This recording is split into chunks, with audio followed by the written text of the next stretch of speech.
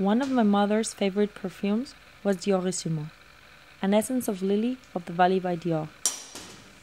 I have this fond memory of being as a child in my mother's bedroom in our country house in Burgundy, standing in front of the small water cabinet. It was a tiny closet with just a sink and a mirror inside, which I found amazing. Along with the coiffeuse by the rotunda in the same room, next to the bed, by the old armoire of clean, impeccably folded linen. This memory is both vivid and vague, very visual, while essentially connected to this fragrance.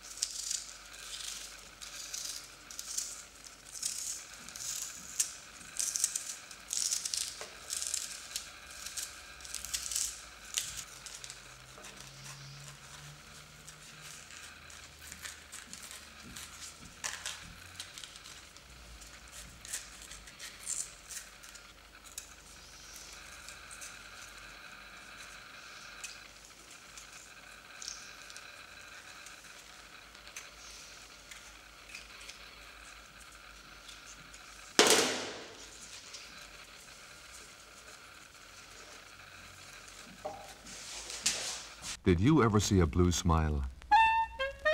No? Well, take a good look at those happy people in your color slides or movies. Are their smiles really white or slightly blue? We'd like to make a statement here. With Agvachrome color film, you'll get whites that are truly white. Truer blacks, truer reds. There's no end to the natural color Agvachrome produces. That's because Agvachrome has microscopically controlled layers of color that give your pictures more brightness, clarity, fidelity. Agfa is so particular about their color that they insist on processing their film right in their own laboratory, processing and price of purchase.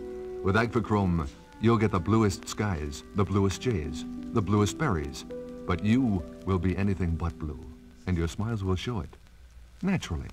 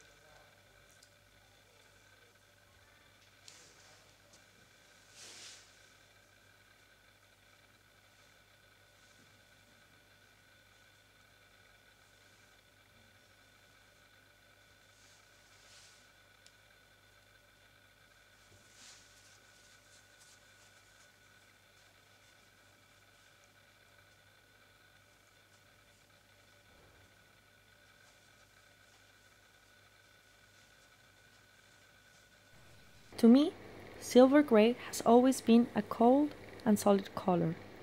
When I see silver gray, I think of stainless steel, produced in the town I was born, or rather paradoxically, the flat bottom of an iron. It seems that I've never thought about the feel of a silver gray hair.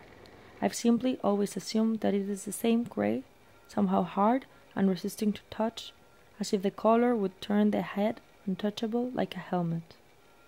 My father used to have a brown, thick and curly hair, which he always wore short. Just a few years ago, he started to grow it long. Today, it is a beautifully silver gray, so long that my mother can comb it into a ponytail or a bun. I've rarely seen it open. One day, my father had to ask me for an assistance in combing.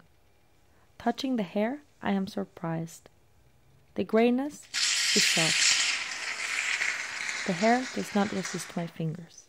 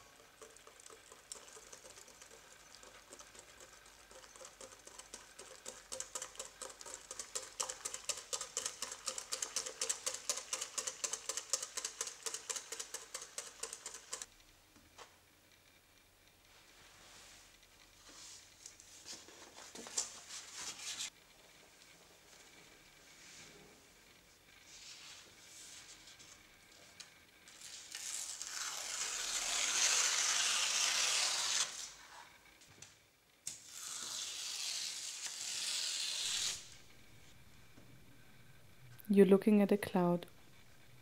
The woman you see is completely made up of one thing, the stuff of sight. You can't smell her, even if you sometimes imagine you can, in the morning when the grass is wet and you think she's walked through it.